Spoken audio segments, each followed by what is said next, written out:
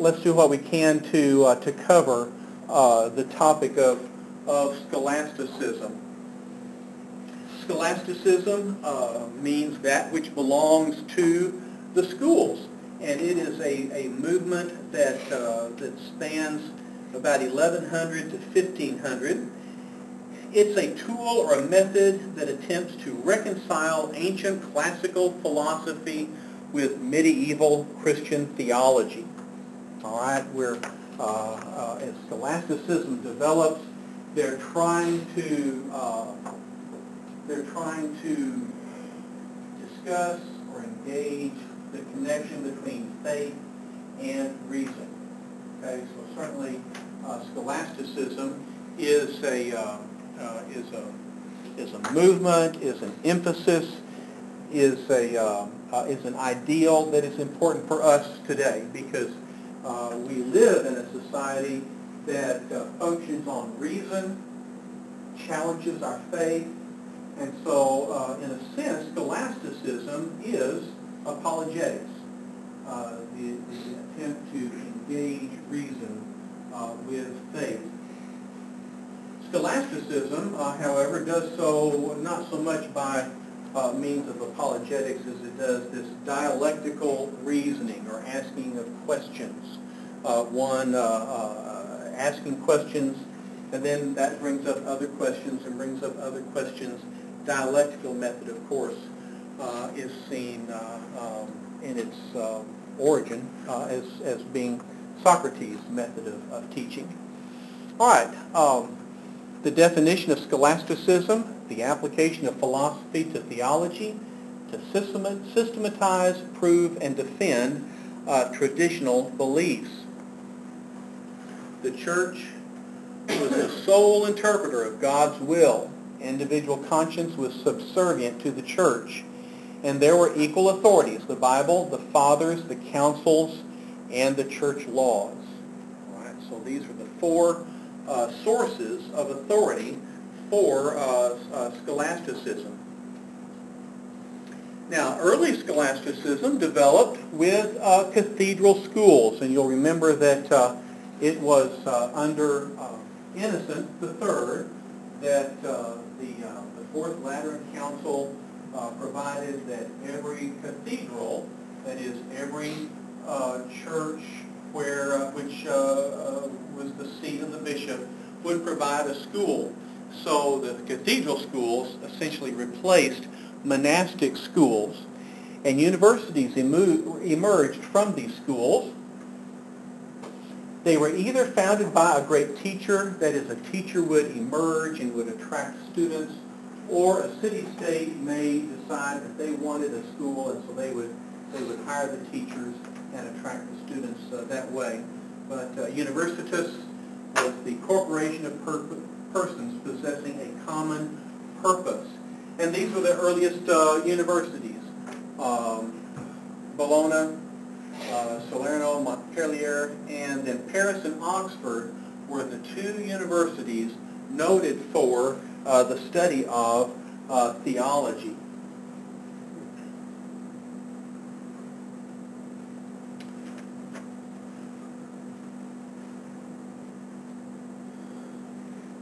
Okay, now some of the issues involved in scholasticism included theories of atonement. All right, up till this point, we had the early church promoted the ransom theory, and then Anselm promoted the satisfaction theory, and then Peter Abelard promoted moral influence. Later on, we'll see John Calvin and the Reformers putting forward penal substitution. Now, Patrick, am I correct that this was the topic of your major paper? Okay, good. So, teach us about the theories of atonement. Well, ransom, let's start with the, I'll get up here. Yeah, the ransom, I did four. So the ransom was promoted mainly by Origin, and essentially his argument was that because of the fall of humanity, our souls are held captive to the devil, for which God must pay him for our salvation, essentially, our rescue, our release. And he offered Christ, but the devil was tricked because he didn't realize how powerful the cross would be in ransoming us, ransoming our souls from him. So in that way he lost. But essentially it was God paying a ransom to the devil through the cross for our sin. Two questions. Sure. Maybe one question, one comment. But what is the weakness of this theory of atonement? Well, it really loses the sovereignty, the supremacy of God, because now all of a sudden God doesn't own our soul. He's not in control. He's scrambling around now trying to fix a dilemma that he sort of lost the handle on. What's interesting, though, about all of these, the second thing I would say is it's not as if Origen set out to posit a heretical view of the atonement. I mean, he was using a text, specifically Mark 10:45 and I think a couple of texts in Corinthians, but his understanding of the cross and what sin did to humanity was erroneous. But essentially, it put now God's on the defense, trying to fix a messy situation. So this theory actually really elevates the devil higher than Sure. it's really. It's the whips of dualism are way too strong for what the text of Scripture would propound. But then Okay, I don't want to interrupt, but before we leave ransom. Sure, let's not leave it. Okay, I want to ask what story or that's been made into a movie actually has the ransom theory as one of its plot elements? I have no idea. I mean, obviously the one that comes to mind is the movie entitled The Ransom. but I don't think that even I'm not a movie buff like you, Dr. Bullitt. Okay. So Well, we have a DVD and an analog television. So Okay, all right. watch too many DVDs. I'll open that up. What very famous children's story allegory made into a blockbuster movie? Yeah, Chronicles of Narnia, The Lion, the Witch, and the Wardrobe. We see enacted essentially the ransom theory, because Edmund has committed treason. The witch now owns him and demands his blood in payment for his treason, but Aslan offers himself instead, and so he dies in Edmund's place, but then is resurrected, and so because of the deeper magic, then the witch loses her power. I'm supposed to look, because that's how I chose the teaching option, and that's the illustration I used to open it up. But anyway. So my question was not clear, but no, so the satisfaction theory, that was Anselm, I believe. And most scholars would say that he's the first one to really posit a theory for the atonement. I don't. That's hard to really conceive, especially from the ransom theory. But the satisfaction theory essentially is Anselm is trying to figure out. I think that the text is cur de homo. Is that how you say it? Cor Deus homo. That's probably a butcher. Why the God man? Right, so he's trying to figure out why did God have to become man? What's behind the incarnation? And his essential claim is that because of sin, God's character must be satisfied in some way, and that was what the cross is, the satisfaction of mainly the righteousness of God that's been fractured because of sin. And it really has its roots in the Old Testament before Day of Atonement. That's where you see that illustrated the best. The moral influence theory is kind of comical in that it's just so far from from what you would think of as a serious theory of atonement, and it was mostly rejected, but it's by Peter Abelard, and I think Gustav Bahlen was also one of the components of it.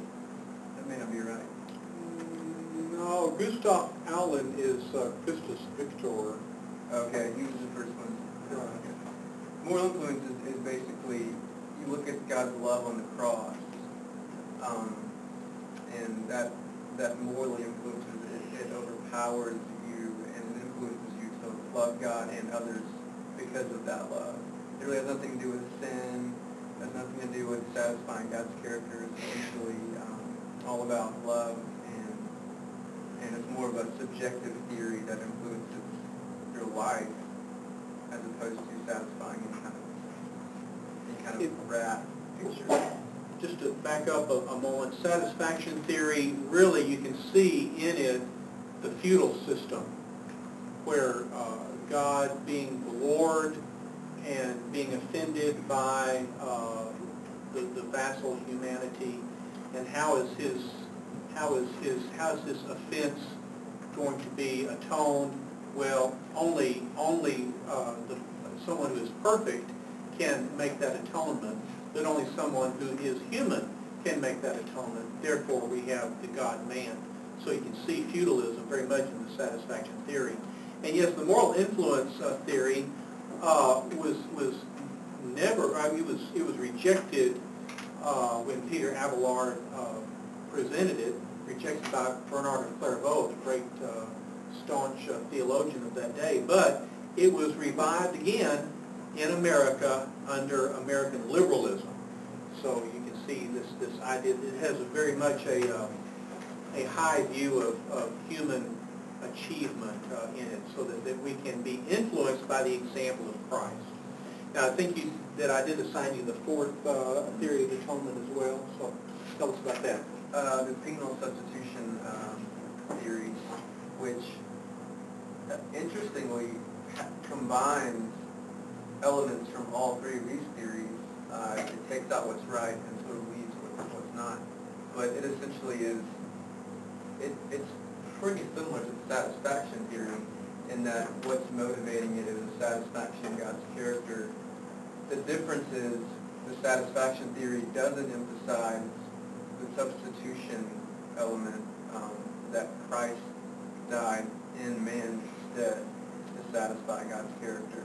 It just sort of leaves God's character up here, and there's no substitution, but the penal substitution has sort of this courtroom metaphor working to where God is the judge, and we must be declared right because of God's sacrifice of his Son as our substitute, so we'll not be saved.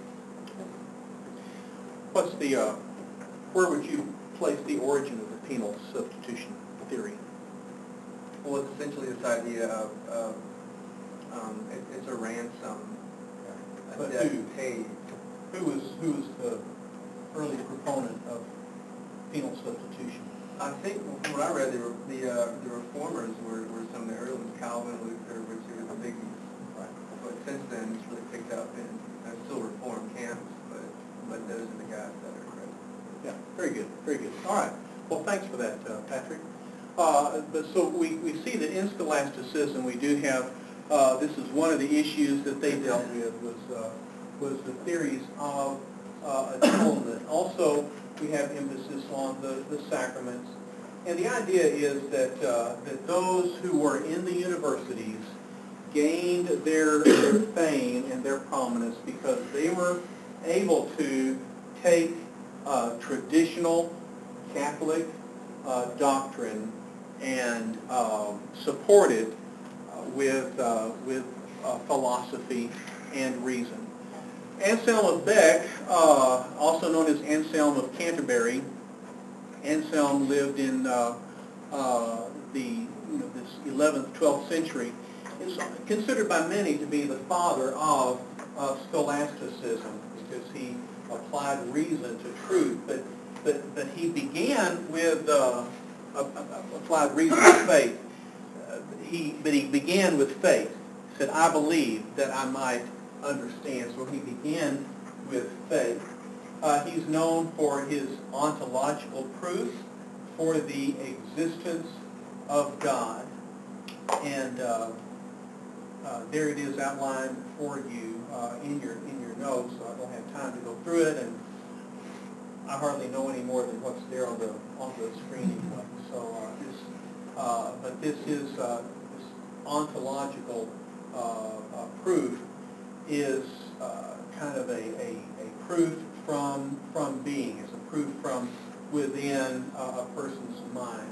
Then the other thing that it's known for is the satisfaction theory of atonement. Why the God-man.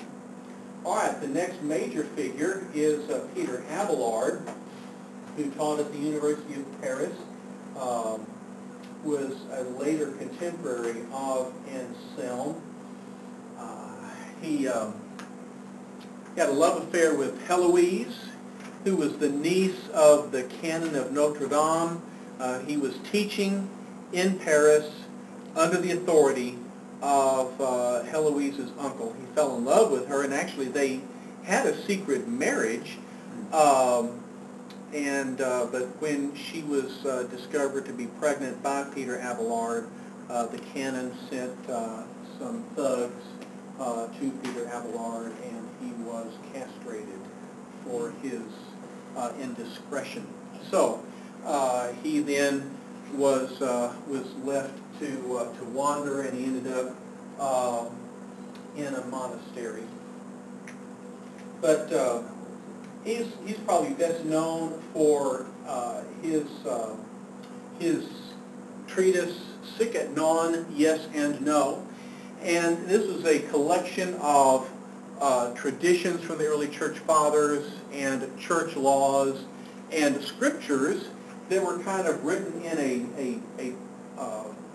kind of a parallel format. And by presenting them this way, he was presenting theological questions and then showing that there were conflicting responses. His intention was to show the inadequacy of human authority. He did not intend it to undermine the tradition of the church. He wanted to stimulate discussion, but in doing so, he stimulated opposition because it did make it appear as if he was a skeptic challenging the authority of the church by presenting conflicting opinions from different sources of authority. So Bernard of Clairvaux was very much opposed to him, called a council who condemned him, and it was at that point that he then went into a monastery. And Patrick has already talked about the moral influence theory of the atonement. Peter Lombard is another major figure in this movement of scholasticism. All right, later scholasticism developed during and after the Crusades, when Aristotle's writings were reintroduced into the West. Aristotle had been pretty much lost because it just wasn't available in the West until the Crusaders found copies and brought them back.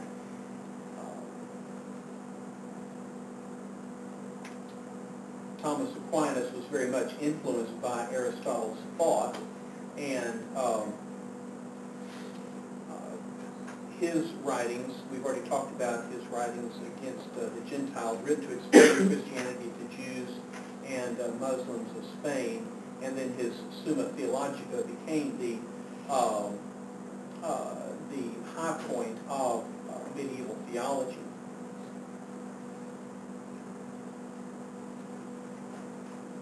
Now, we won't have time for Chase to share his research paper, but at least Chase, tell us your topic, because you dealt with Aquinas in one aspect of his theology.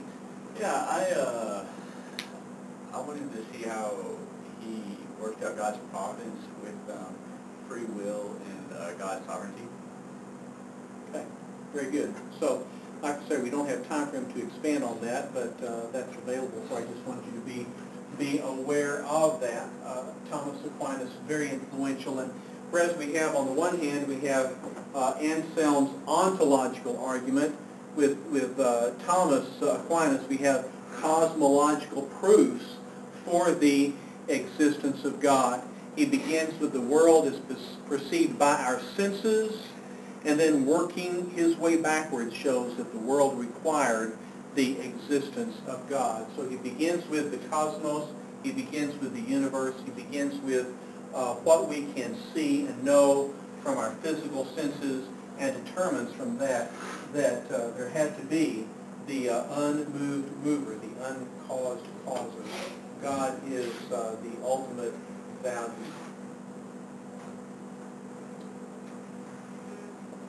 All right, let's just wrap up our study of scholasticism with the effects of this movement.